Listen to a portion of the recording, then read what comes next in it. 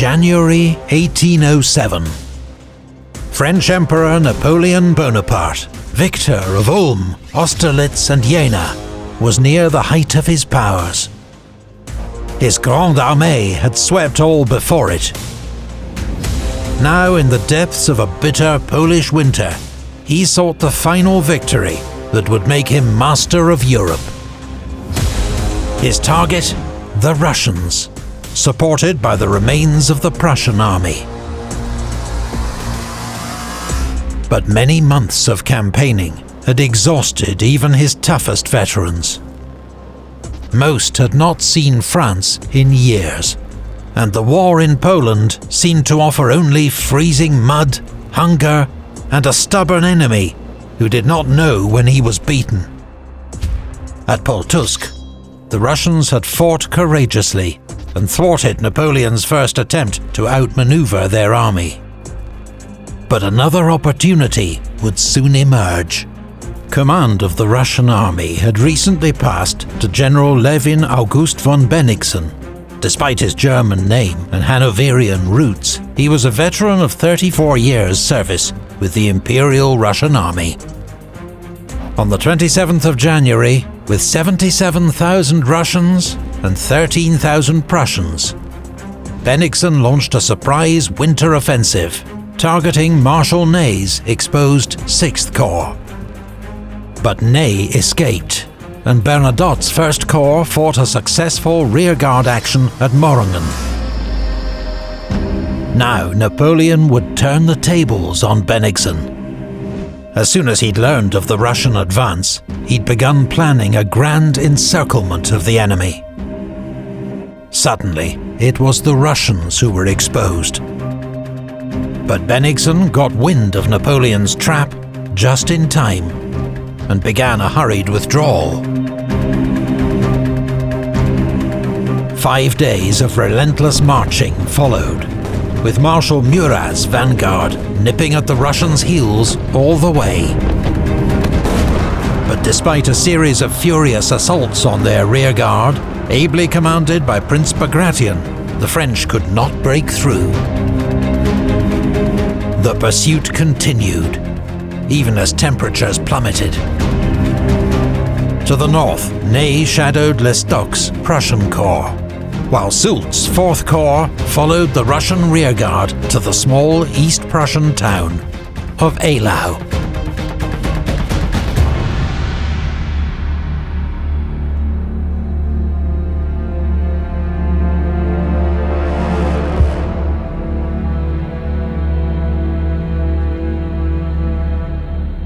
On the afternoon of the 7th of February, Marshal Soult's troops advanced up the icy road to Eylau.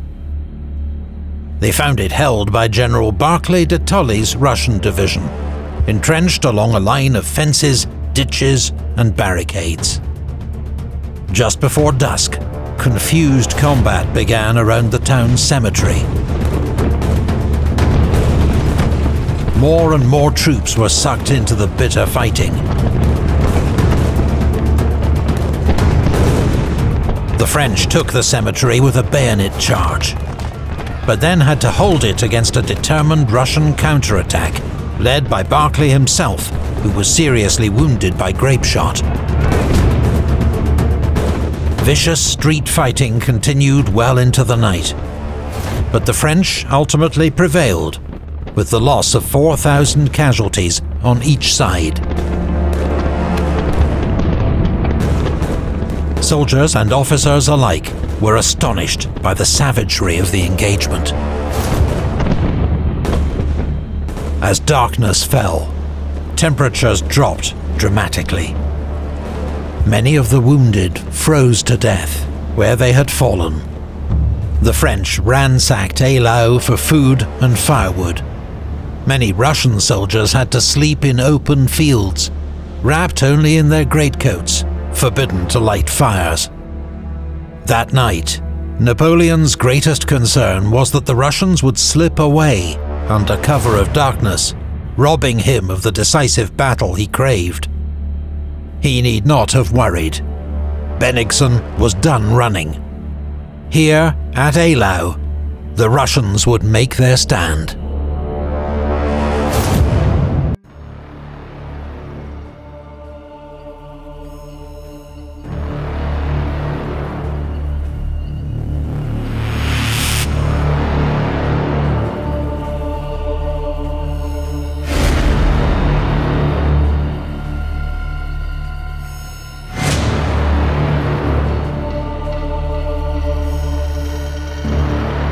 Before dawn, Napoleon was on Eylau's cemetery knoll, trying to make out the Russian lines through his telescope.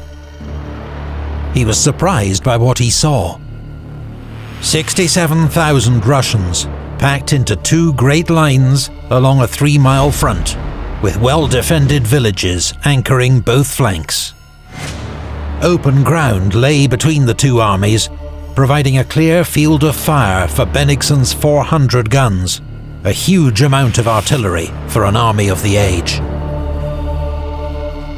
Napoleon had Soult and Augereau's depleted corps, plus the Imperial Guard and Murat's reserve cavalry, just 45,000 men and 137 guns. But Napoleon was expecting Davout's Third Corps, 15,000 men, to arrive at any moment, in perfect position to fall on the Russian flank. At dawn, as French troops were still getting into position, hundreds of Russian guns opened a massive bombardment. In Eylau, there was chaos, as round shot crashed through buildings and tore through men. French guns soon answered the Russians in kind. It was the largest combined artillery bombardment the world had yet seen. It lasted nearly 3 hours. While Bennigsen had quantity, French crews were more experienced, and against the densely packed Russian lines, they couldn't miss. Meanwhile, Davout's two leading divisions arrived on the battlefield, dangerously placed on the Russian left flank. But before they could attack, Prince Galitzin struck first with his cavalry brigade. Davout's veterans threw back the horsemen with disciplined fire. Galitzin's charge, however, bought time for General Bagavout to reorganize his defensive line to face the new threat. When the Iron Marshal attacked around 8 AM, he found the enemy entrenched on a ridge with formidable artillery support. Davout's lead division was mauled, suffering 1,500 casualties as it was thrown back. This check on Davout alarmed Napoleon. He feared the Russians might withdraw before his trap could close.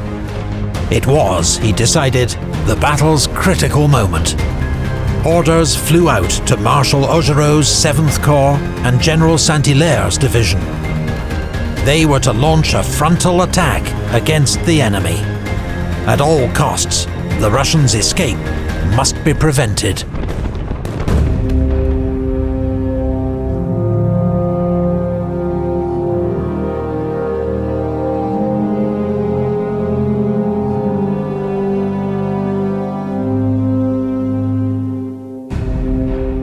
The 49-year-old Marshal Augereau had been with Napoleon since his first command in Italy and the brilliant campaign of '96.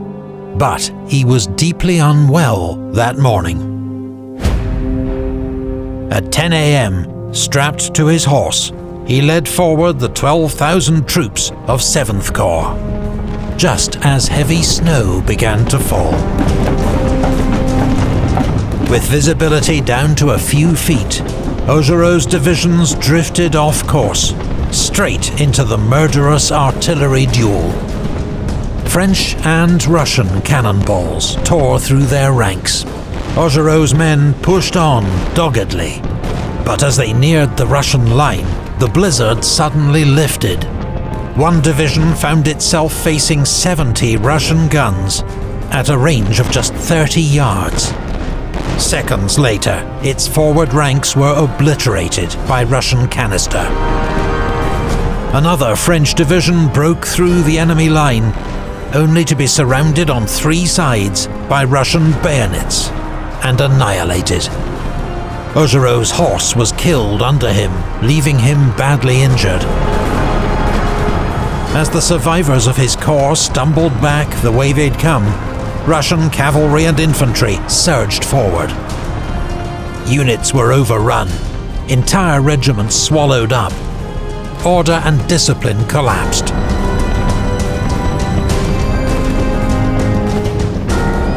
One of the few units to maintain order was the 14th Infantry, nicknamed the Brave for its heroic role at Rivoli 10 years before. But now they were outnumbered and surrounded. The regiment resisted bravely, but was cut to pieces, suffering 75% casualties and the loss of its Eagle standard. In the space of just 30 minutes, the Russians inflicted 5,000 casualties on Augereau's 7th Corps. Effectively, it had ceased to exist. It was one of the worst battlefield disasters of the Napoleonic Wars. For the French, Eylau was no longer a fight for victory, but a struggle for survival.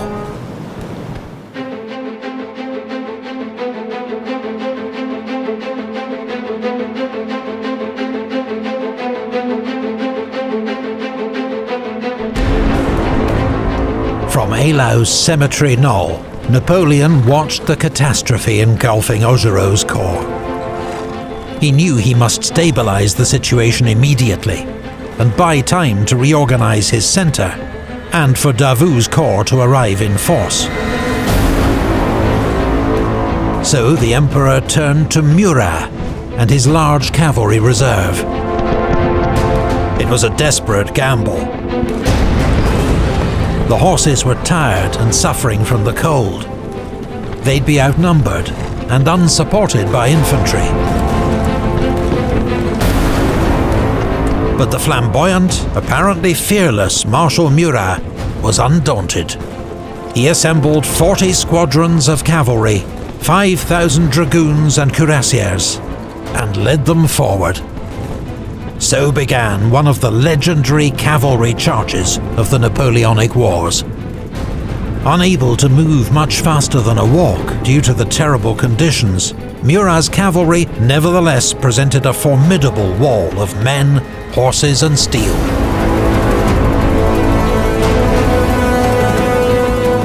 General Grouchy's dragoons, in the lead, drove back the advancing Russians.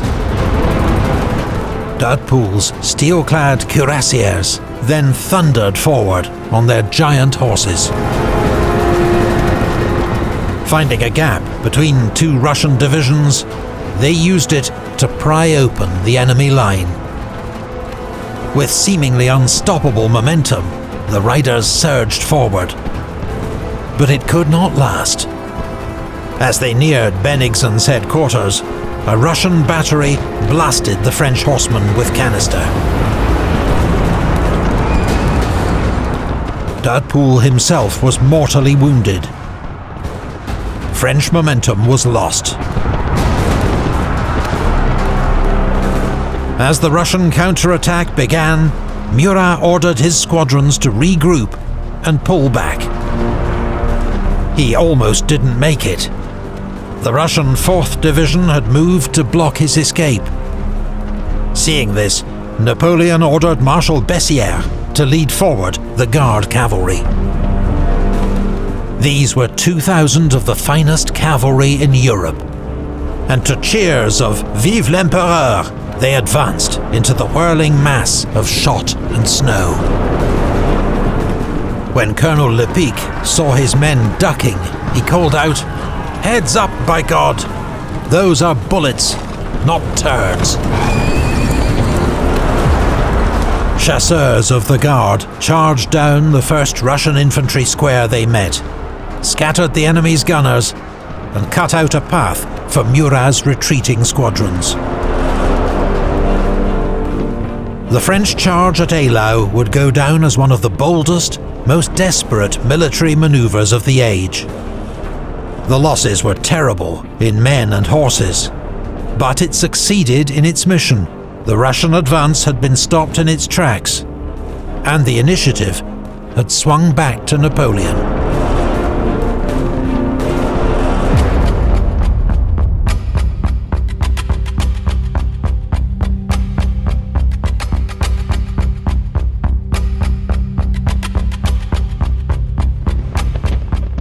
Marshal Davout's Third Corps, the famed heroes of Auerstedt 4 months before, had now arrived in sufficient force to launch a full-scale assault. Anticipating this, Bagavout withdrew to a new defensive line on the Kriegerberge, a dominating height perfect for artillery. 2 hours of chaotic fighting followed, with every French advance challenged by a fierce Russian counterattack. But supported by dragoons and Saint-Hilaire's division, Third Corps slowly ground down the enemy. Bennigsen was forced to send in his last reserve, Kaminsky's 14th Division. Supported by cavalry, it drove the French from Klein-Sausgarten and across the fields beyond until its own advance was checked by French artillery. When Davout resumed his attack at 3 p.m, the Russian line buckled. The Kriegerberge was taken. So too Bennigsen's headquarters at Auklappen. Bennigsen scraped together enough units to improvise a new defensive line, but French guns, hauled up to the Kriegerberge, opened up a devastating fire. The French pressure was irresistible. The Russian flank would surely collapse at any moment, handing Napoleon the decisive victory he so desperately sought. All that was required was one final push.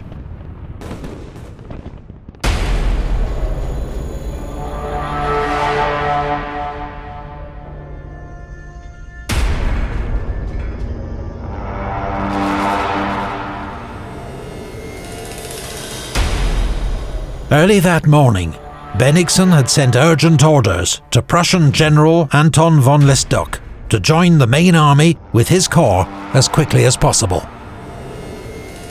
Although nearly 70, Lestock was still as energetic as he'd been serving under Frederick the Great, and was assisted by a highly capable Chief of Staff, Colonel Gerhard von Scharnhorst.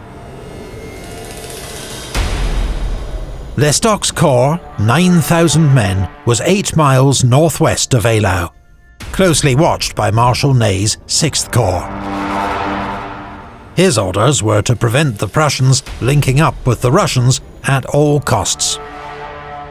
But by force-marching his troops along frozen, hilly country roads, Lestock was able to bypass Ney's blocking force. To Bennigsen's joy, by early afternoon, the Prussians had reached Schmödeten. With his left flank crumbling, there was no time to lose. At 4 p.m, Lestock's Prussians charged forward. By now, Davout's men had been marching and fighting for many hours, and were utterly spent. They managed a few ragged volleys, before they turned and ran. Russian cavalry followed in pursuit. Marshal Davout, with just one intact division left, prepared to make a stand on the Kriegerberge. "The brave," he shouted, "will find a glorious death here." Fortunately for Davout, the enemy's attacks were poorly coordinated, and his 40-gun battery inflicted terrible losses. Around 5:30, as dusk fell, Ney's corps arrived in pursuit of the Prussians and took Schmödeten. This new threat forced Bennigsen to call off his attack on Davout. And as darkness descended, the day's slaughter finally came to an end.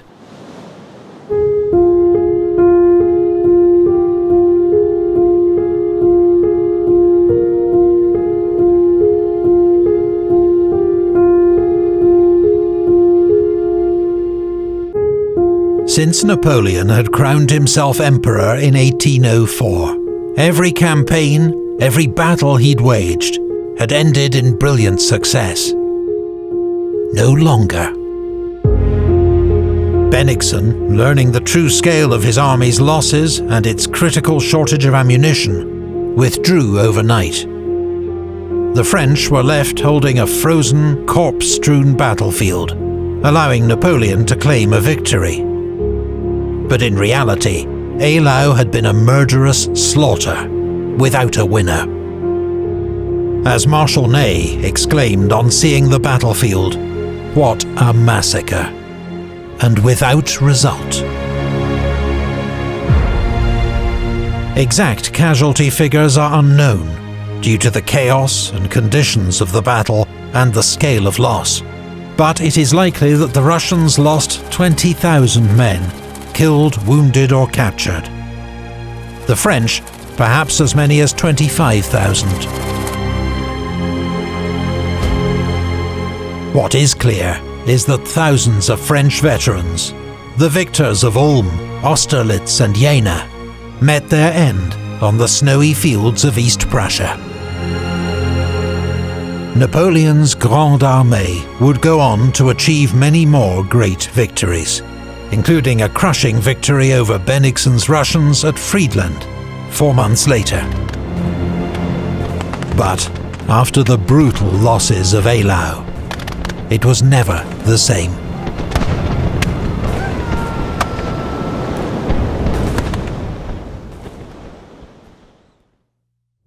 Thank you to the artists Keith Rocco and Alexander Avrianov for kind permission to use their artworks in this video.